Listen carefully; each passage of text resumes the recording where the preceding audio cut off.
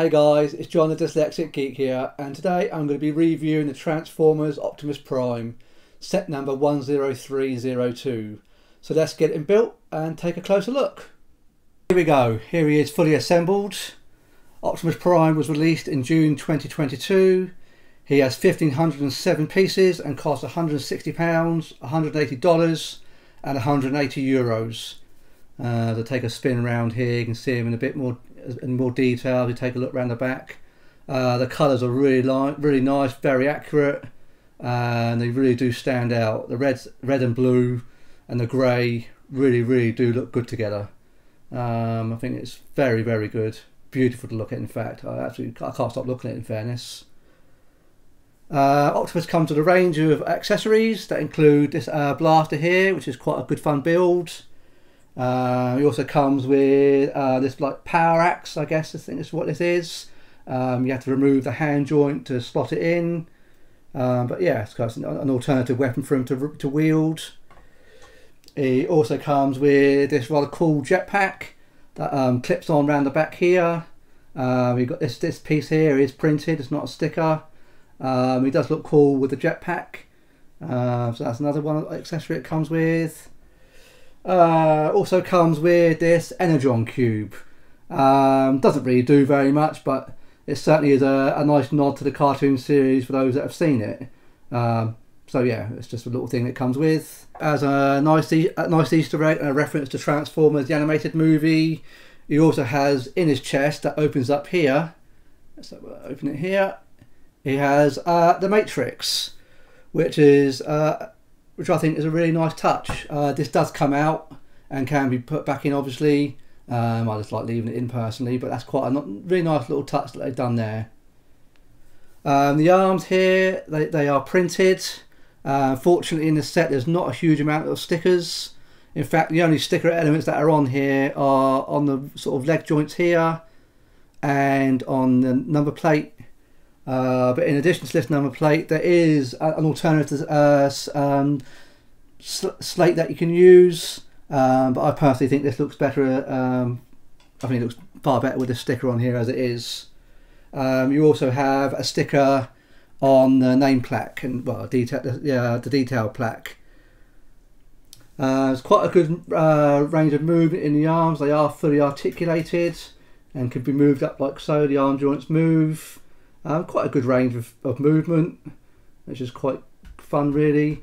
The only thing I would say, the arm joints aren't hugely strong, particularly when he's got his blaster in hand. As you can see, as I lift him up here, it will hold, but a slight touch will obviously bring it down because the blaster is very heavy.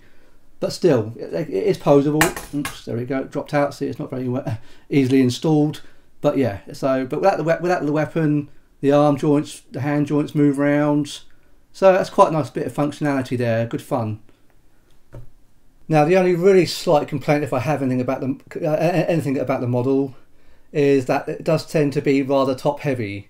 As you can see from the side angle here, he does tend to lean forward quite a little bit. It's not major. It's just if I had to criticise it for anything, that's the only thing I can really find for the moment. Yeah, so there's not really much you can do about that. I think it's just simply due to the weight of how top heavy the Optimus really is. Well, it's pretty cool. The head does move. He has got a good bit of range of movement for the head joint, so that's quite nice.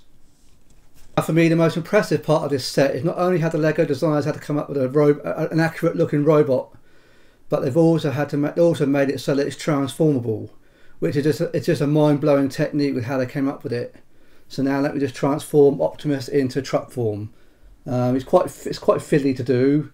You just lift up the bonnet here first, twist him round like so, and the head tilts back, then the whole thing just pivots down like so, and then you just move the arms around, tuck them in.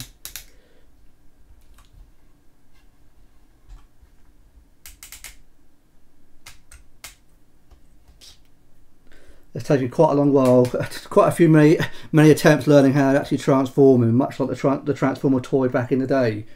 These bits do seem to keep flipping out, but I'm not sure why that is, but he's then tucked round. And there we go. This is him in truck form. Now, personally, I have to say, whilst it looks really good in truck form and perfectly passable, it's not quite as impressive as the robot form. There are quite a few gaps around here, unavoidable. I mean, it's hard to criticise anything really. It's the fact it transforms at all is pretty amazing. But yeah, it does certainly lose something in robot form for me. Also, when I think about Optimus Prime, I think of him having his trailer behind him, which obviously is not here and part of this set. But otherwise, it still looks really good. You can't really, it's so hard to knock it. The fact that it does transform is just such an incredible piece of engineering that I don't quite know how they've come up with it. So there we go. That's him in truck form. So there we go. That's Optimus Prime. I have to say, I do love this set. I think it's absolutely outstanding. What LEGO have achieved with it is quite mind-blowing. It's easily one of my best sets of 2022, and I really do hope LEGO do some more Transformers in the future.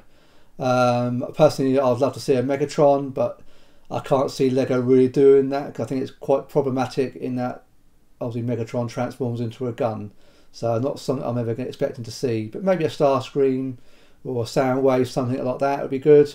But at the moment, it's just Optimus Prime. I've got a horrible feeling it's just going to be a one-off. And I'm not expecting to see any more going forward. But you never know with LEGO. If enough people ask for it, you never know what you might get. So, thanks very much for watching. If I could please ask you to leave a like, that would be great. Let me know in the comments what you think of this set. And if you feel I've earned it, and I'll be very much appreciating of your subscription. And I look forward to seeing you in my next video.